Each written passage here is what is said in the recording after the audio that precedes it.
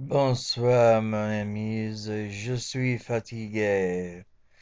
Un peu fatigué. Um, Last night was a little bit restful. It could have been better. And I'm definitely thinking of nap time before I go out and face the cold, harsh world ahead of me as I prepare for my flight to Florida tomorrow. Um, I'm really looking forward to this. I have not seen Bob Delvecchio since we were kids. And it's really funny the way two lives of young hippies or hipsters have turned out. He's a martial arts master, and he owns a very good athletic club in Vero. And he is going to help me get myself in shape and try to physically get a lot of the residual fluid out of me left over from the cardiac issues in early January. So I'm looking forward to that and the beach and a few weeks of smoothies and it's just a bottom goal, but another 20 pounds at this point would be really nice to come off. My breathing has gotten better. I still have issues with things. The other day, somebody snapped at me, and it actually caused physical pain in my heart, and so I have to be careful about that uh, because people do from time to time like to snap at me. Um, the energy that has been around me via my kids in Attleboro, and of course I now have this amazing tattoo that was done by Evan, and he's probably going to be doing some traveling with me.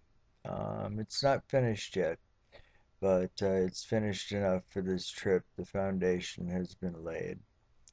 Um, the job at the tea room goes well. I am building up a psychic practice here, and I am doing good things for a lot of people, and that puts me where I need to be. Um, all of this in the now times is designed to prepare myself for the future, and I hope all of you are too. Um, it's there's just a lot of work to be done. You look everywhere, and we're in an ailing world, one that suffers greatly. And it's so overwhelming because you don't know where to start first. And, you just pick something, take the first step, and start working with it to make it better. We'll see about the festival season, um, what I'm up to. But I just want everybody to know that I'm definitely working very hard at getting myself better. From not this last January, but the January before this until now, I have taken off a little over 60 pounds, and then with the fluid from back up from my heart, that was another 30 from January into now. So it is making it a lot easier for me to exercise without getting out of breath.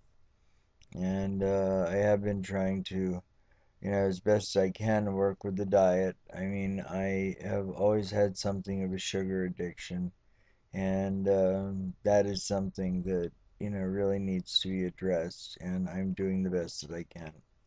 So, anyway, I love all of you. I will be gone from Boston for a few weeks, and I'm going to soak up a little sun and really push myself to get my body a good foundation of physical strength. So, as I say at the end of all of my videos, this is Use the Fairy King, wishing you a wonderful life. Take care. Namaste.